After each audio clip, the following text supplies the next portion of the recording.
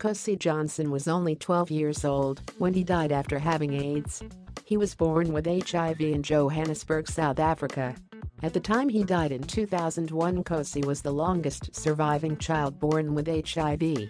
On Tuesday, which would have been Nkosi's 31st birthday, Google is paying tribute to him by having him as their homepage doodle. Nkosi's mom was also HIV positive and became too ill to look after him, so he was adopted by a public relations officer from an AIDS care center. HIV stands for Human Immunodeficiency Virus, and it targets the immune system. It can stop your body from being able to fight infections and disease if treatment isn't started soon enough. In 1997, when Nkosi was just 8 years old, his name became known when a local primary school near where he lived refused to take him as a pupil. It was because of his infection. It caused huge political issues for South Africa, which forced changes to the law there. New anti-discrimination policies were put in place, and that stopped children being banned from schools based on their health. After the law changed, the school allowed Nkosi in, and he started to campaign for other children with AIDS. His stepmother also helped him set up Nkosi's Haven. It's a non-government organization helping to support mothers and children whose lives have been impacted by HIV and AIDS.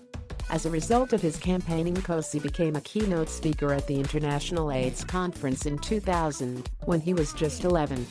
At the opening event he said, "Care for us and accept us, we are all human beings. We are normal. We have hands. We have feet.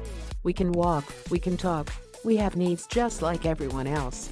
Don't be afraid of us, we are all the same." Nkosi died 1 year later.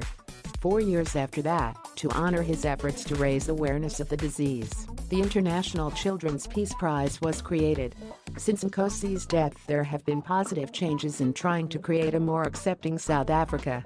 The South Africa rugby team that won the 1995 World Cup had only one black player. By 2019 there were 12 in the squad, with Siya Kolisi as the first black captain. "This is the momentum you've got to use," he recently told Newsbeat. "Hopefully we can do stuff right now that could mean change for decades." He's now inspiring more young black players to take up the sport, including girls. Gabi and Chipo are a young couple who would have broken the law in South Africa 30 years ago. Interracial relationships were banned under apartheid law, which forced communities to live separate lives. Now they say their parents are supportive of their relationship, but Chipo admits it's still quite hard for his grandmother because of the discrimination she faced.